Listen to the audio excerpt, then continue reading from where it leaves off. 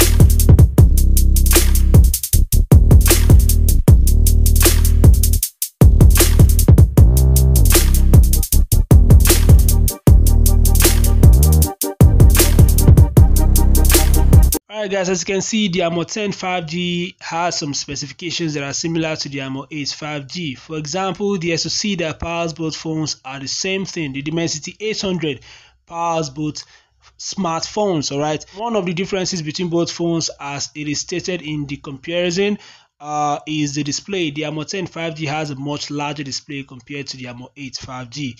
It also has a much larger battery life compared to the Armor 8 5G. Now, both phones actually have 8 gigs of RAM and 256 gigabytes of internal storage and many other similarities like that. Both phones actually has the same operating system.